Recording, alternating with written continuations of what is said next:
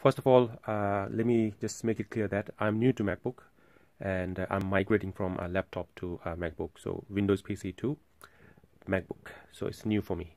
So when I receive this MacBook, every time I use the trackpad, I have to click. Can you hear the click? So every time if I need to select something, I have to click. So if I click the trackpad, then the thing will open. So there is a setting inside the MacBook that you can basically, instead of clicking, you can just tap, just like a Windows laptop. You can just tap. So to this setting was not there. I had to manually do it. So all you need to do, go into your Apple logo here at the top left side here, and here you'll find System Preference. That's your control panel equivalent of Windows PC. So System Preference, go to Apple logo here, and then that will bring the menu, and then second option is called System Preferences. So in the System Preferences you'll find almost all settings, and here you need to go to your trackpad setting. So go into trackpad here, and then in the trackpad you have these options. So to tap, to click, you need to enable this click here. So if this is ticked, then you will be able to tap instead of clicking. So every time I need to click something, I can just tap it instead of clicking.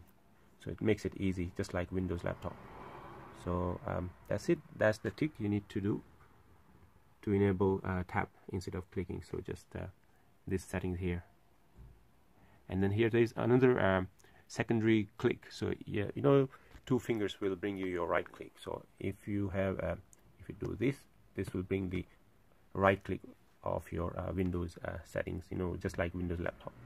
Let's just open something. So I'm just gonna show you how it happens. So instead of clicking, I'm gonna try and tap it. So let's just record this.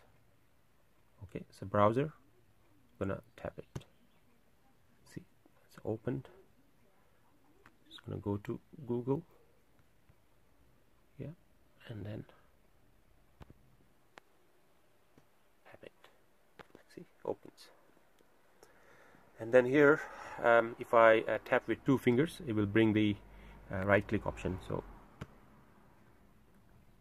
that brings all these options. So that's the simple video for a person who is new to MacBook. Thank you very much. Please subscribe, and I'll see you in the next one.